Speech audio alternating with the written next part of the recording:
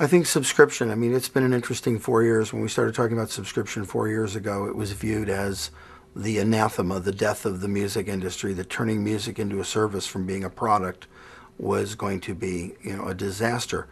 I don't think subscription is going to totally supplant the selling of individual physical product. I think you'll still be buying CDs or DVDs about music for a long time, but it's about offering choice. And we've basically had a value proposition up until 3 years ago where we'd ask you to go to Tower Records and buy the new Coldplay CD.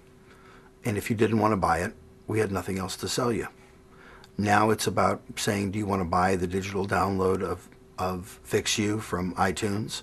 Do you want to go to Rhapsody and listen to the entire X plus Y album on Rhapsody in an all-you-can-eat model where there's no barrier to enjoying the music? You're paying a monthly fee. You're paying somewhere between $10 and $15 a month, depending on the service. Well, actually, with Yahoo now, between $5 and $15 a month to have access to all the music you could possibly ever want to listen to. They're up to 2-3 million tracks on these services.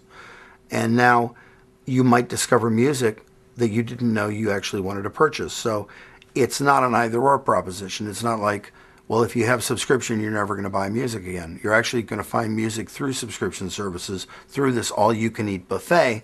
You're going to end up running into music that you never would have made the conscious decision to plunk down $9.99 for the album or 99 cents for the single because you hadn't become familiar with it enough. Subscription allows you to enjoy a lot more music. It gives the opportunity to new artists not to have that barrier of you have to buy my music before you enjoy it. Subscription allows people to experience almost virtually all the music that's ever been made available. Yes, we still don't have the live Dave Matthews show that was recorded by a guy with a cassette recorder that he held up at a show in Pittsburgh 3 years ago, but we're going to get there. We're going to figure out a way. It's going to take a while, but we'll figure out a way to take what's referred to commonly as gray product, stuff that might have been user created, stuff where people recorded it themselves at a show. We moved far enough that there's a new Beastie Boys movie coming out. And I guess it'll debut at Sundance, or they're starting to already advertise it, I think, for Academy consideration here. There'll be a limited screening here in Los Angeles. But the movie is made up completely of fan-generated footage from cell phones, from little camcorders, still pictures taken with cell phones, videos taken off of cell phones, people with high-8 cameras. And what they did was they solicited the audience to come to the show and do all the filming they want and just give the band a copy of it. From that, one of the guys, and I can't remember who, sat for a year and edited together all this fan-generated footage.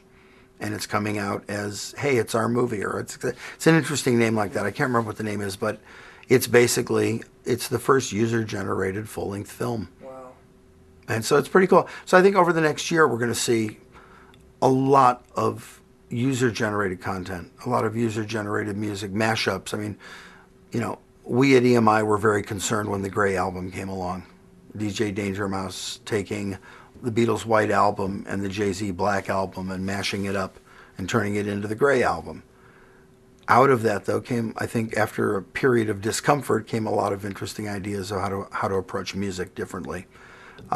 It's funny that it ended up that DJ Danger Mouse was then hired by the Gorillaz to produce their new album that's done very well this year. So I think the mindset of the labels is changing. I think the mindset of everybody is changing in terms of how to embrace the disruption instead of how do we fight the disruption, how do we defeat the disruption. I think it's more how do we embrace it, how do we exploit it in all the positive ways, and how do we turn it into new businesses.